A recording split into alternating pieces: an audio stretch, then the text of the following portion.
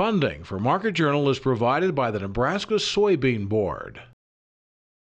America's export of soybeans helps the U.S. maintain a positive agricultural trade balance. Nebraska contributes half of its soybeans for export. The protein and oil content in soybeans enhance the growing demand for higher protein diets. The Nebraska Soybean Board promotes research to develop new soybean varieties with higher protein and oil content for major agricultural markets. The Nebraska Soybean Checkoff, growing opportunity from the ground up.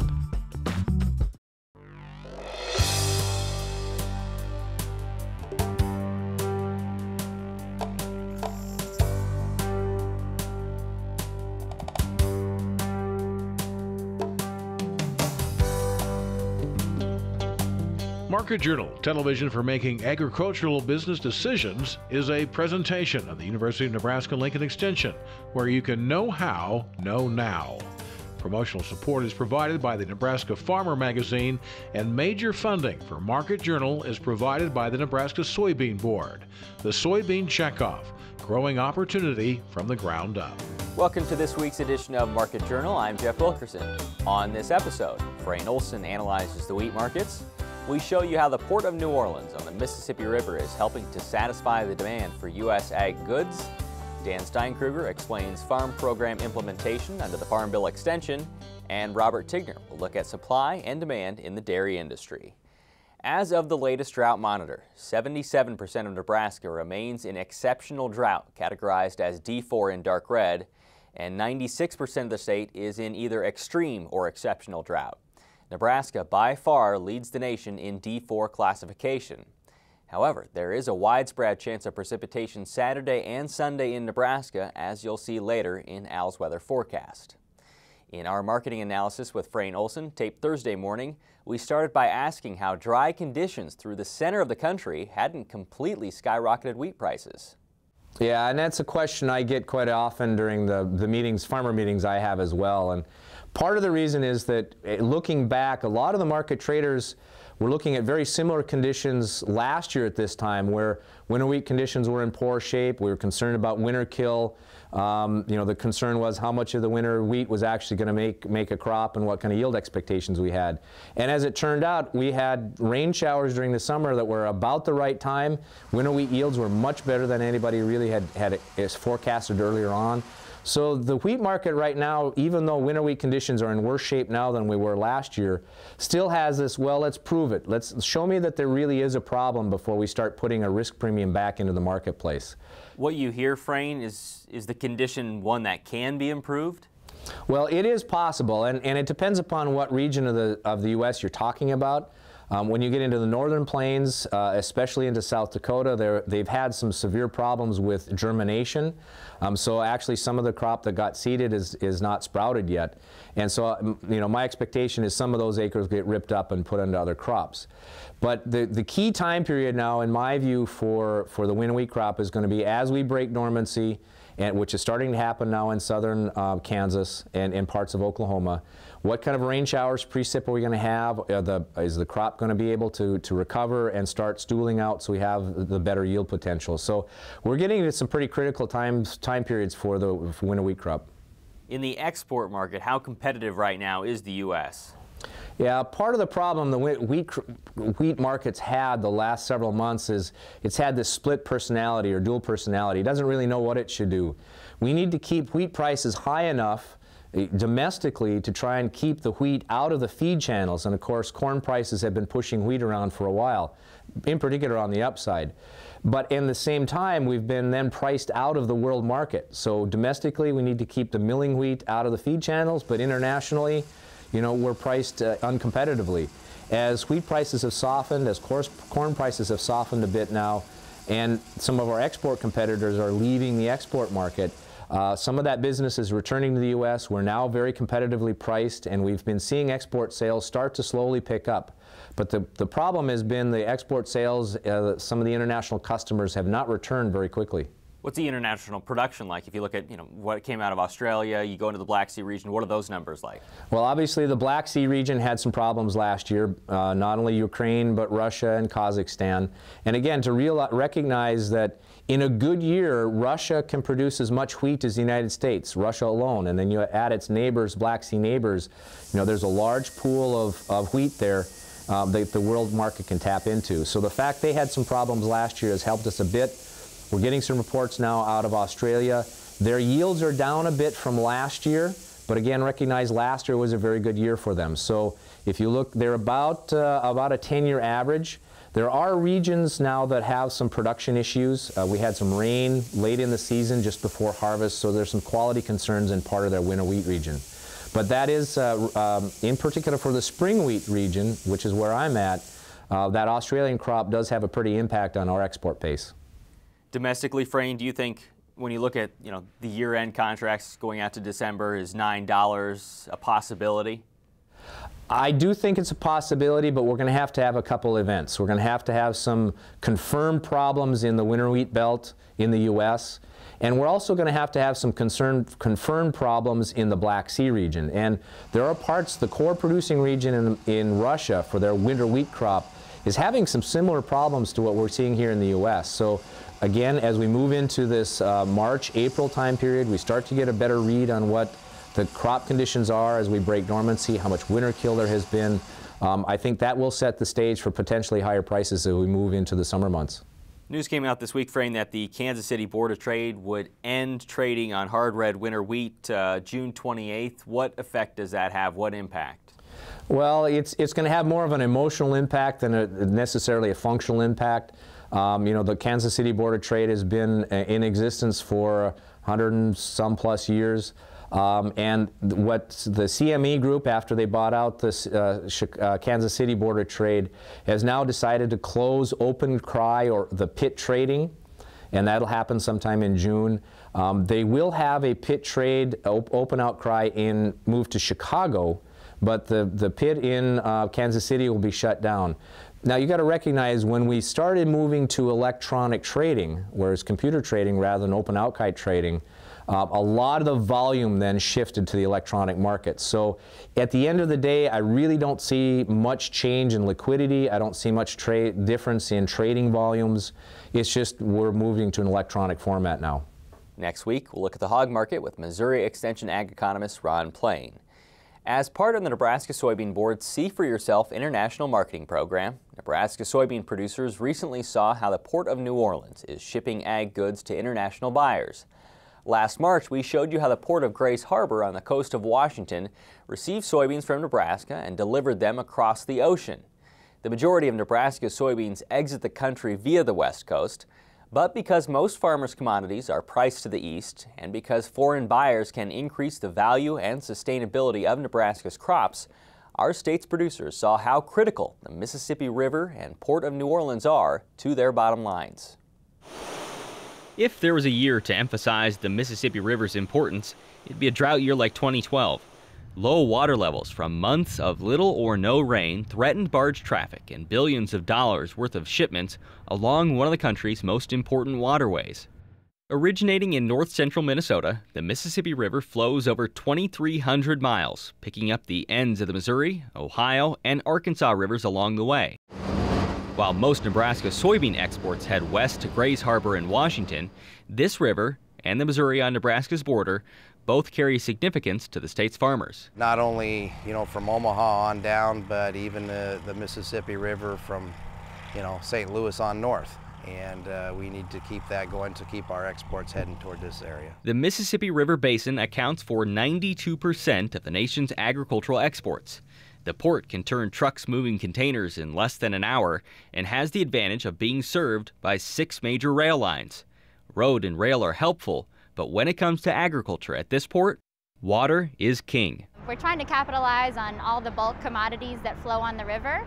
Over 60% of the nation's agriculture exports flow on the river, and so we're trying to capture some of that ag commodities that's already moving and containerizing it. The Port of New Orleans imports over 1.5 million tons of steel each year from Japan, Brazil, Russia, and Mexico. It also brings in large quantities of natural rubber from Asia. Those incoming ships that would otherwise pay for an empty return trip through the Panama Canal have now found a fit with either 20 or 40 feet long containerized commodities.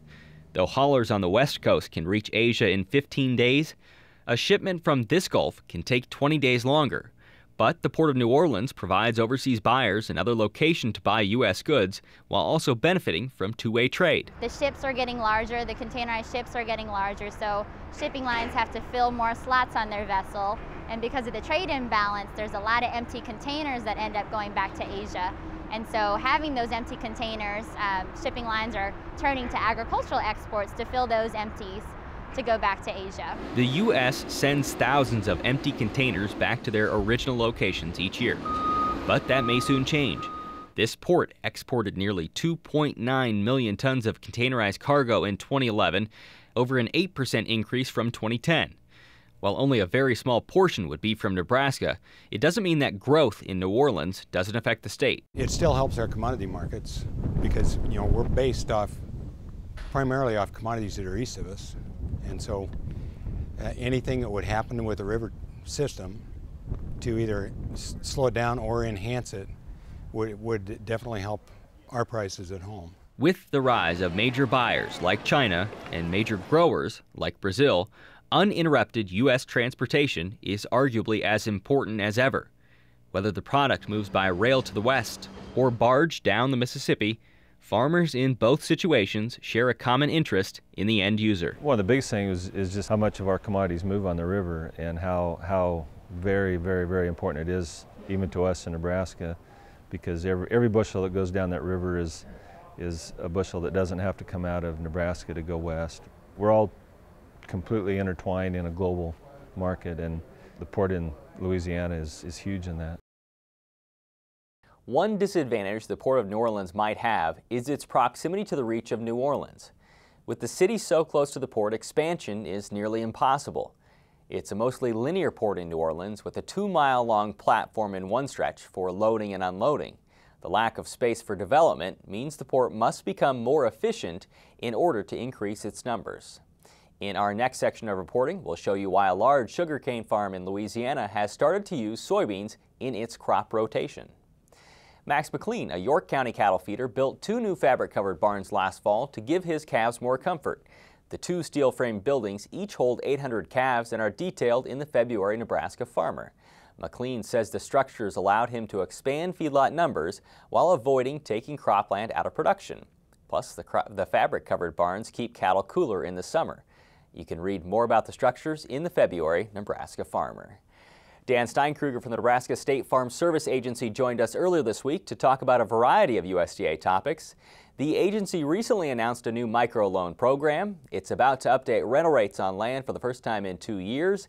And with the Farm Bill extension, it'll again be offering coverage in direct and counter-cyclical payments and the average crop revenue election program. It's really just a basic 1-year extension of what we've had in the program for several years. With prices where they are, we would expect the direct payments to be a part of Nebraska agriculture. Put them in the savings account or the checking account and use them as you need to.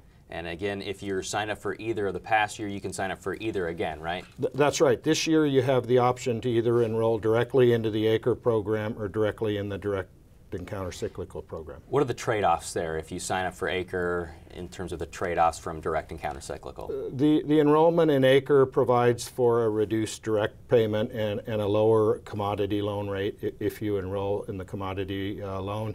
We haven't really issued any of the acre revenue payments since the 2008 Farm Bill, and I think the University Extension is going to have some information on those options. What are the sign-up dates?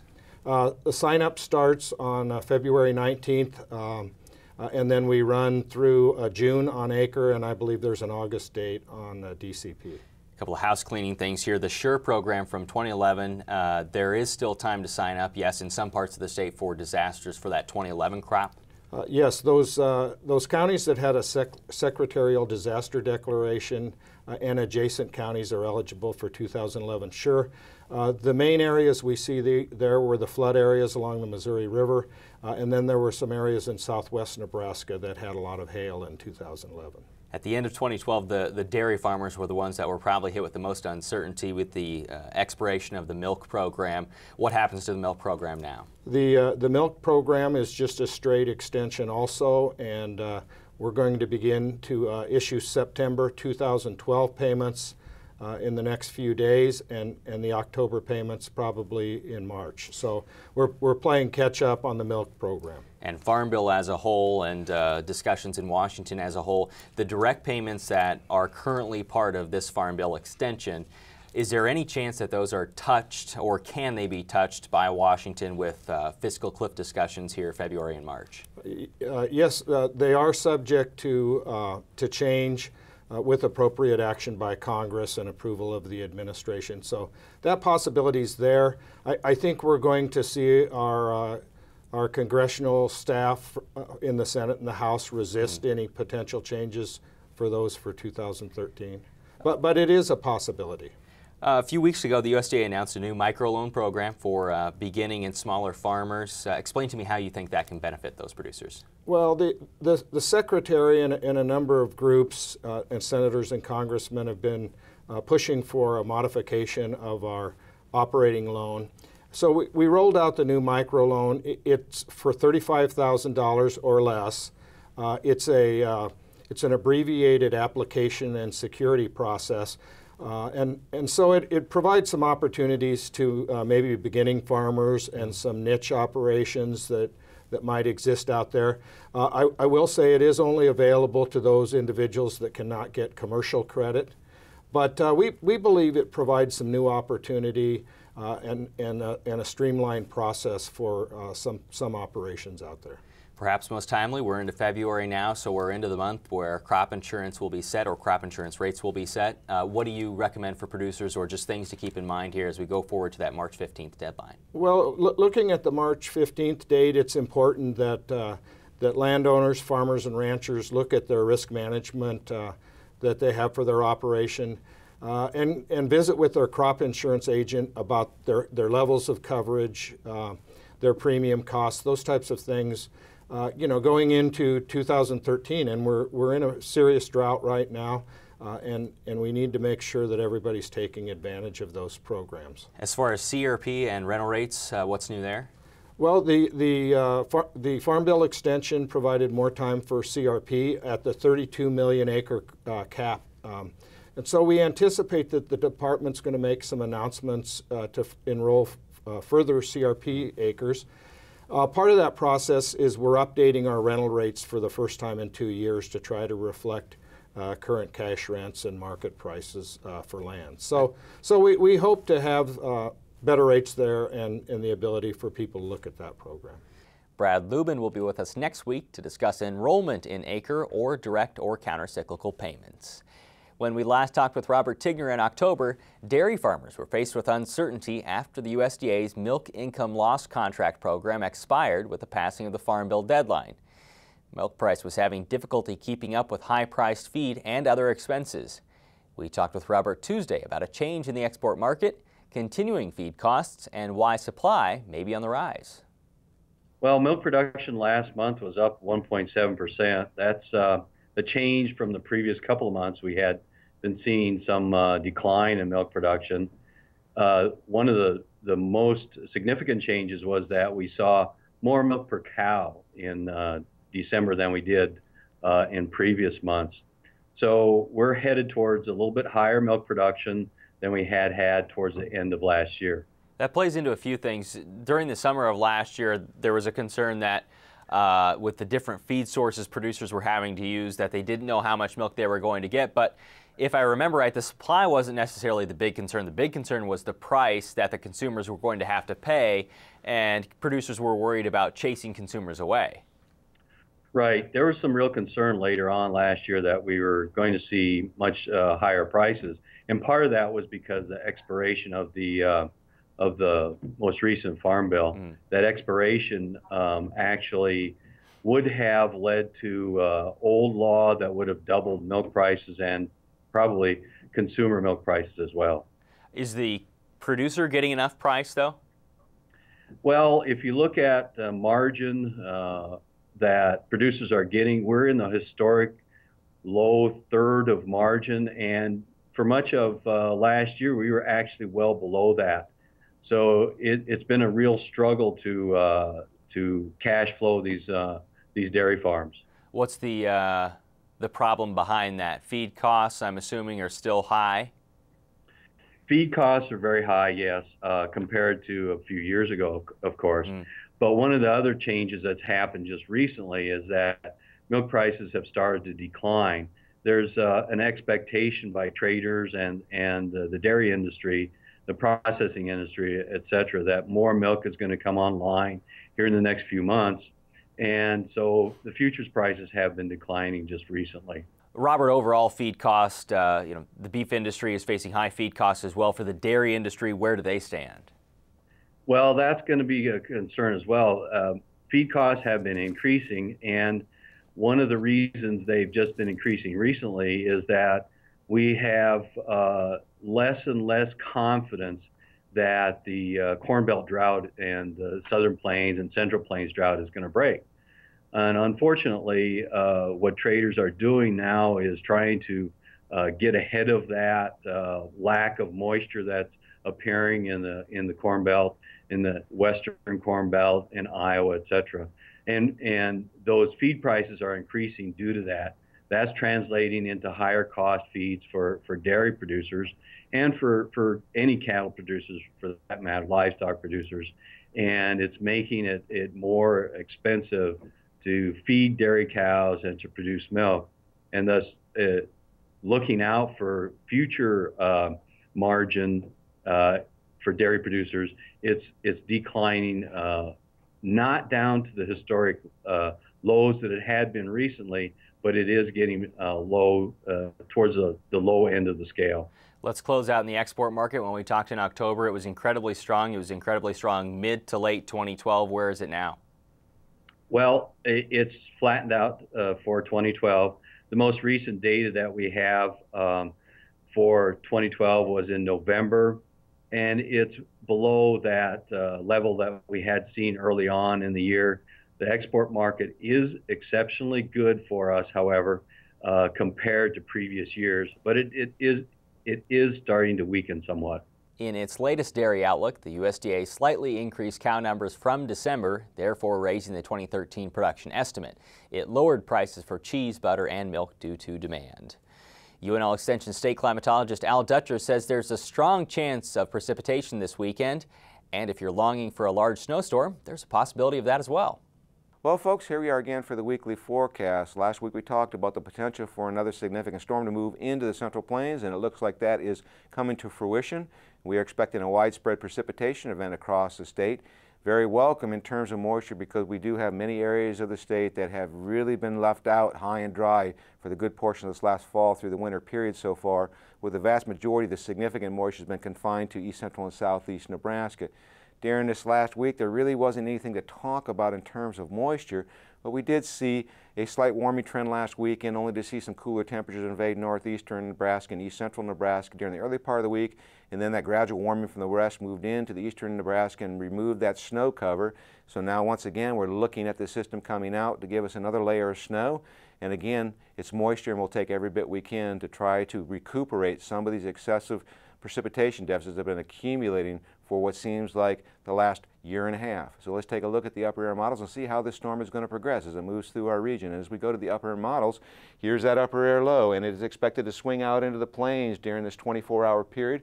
We should start to see precipitation increase across the panhandle as we get into the late afternoon, and that will rapidly spread across the state.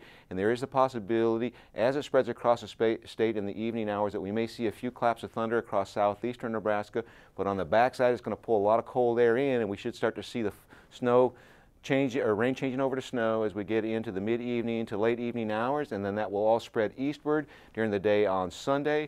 And then right now it does appear that the worst of the weather will be across central and northeastern Nebraska, but any slight deviation to the south and we could see some excessive snow amounts across a good portion of Nebraska.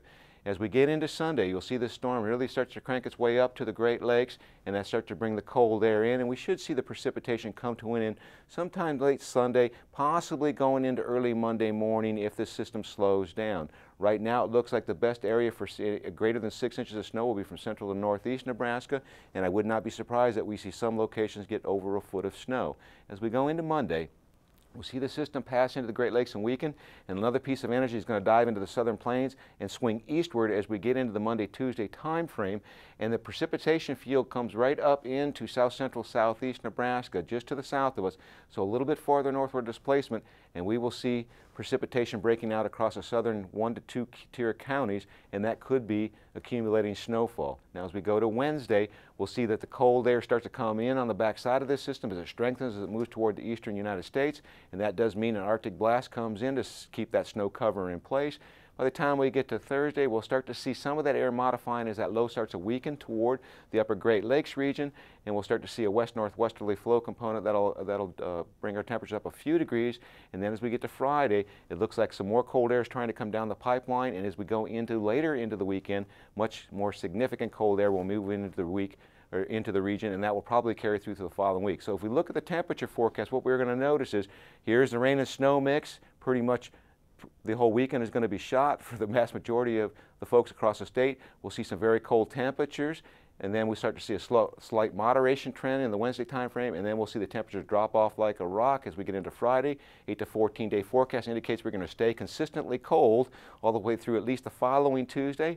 And in terms of precipitation, with that cold air aloft, we're going to see several waves of Alberta clippers coming through that will give us chances for light snow off and on throughout that 6 to 10 day forecast. Thanks, Sal. Our interviews with Frayne Olson, Dan Steinkruger, and Robert Tigner, as well as our coverage from the Port of New Orleans, are archived online at the Market Journal website and our YouTube page.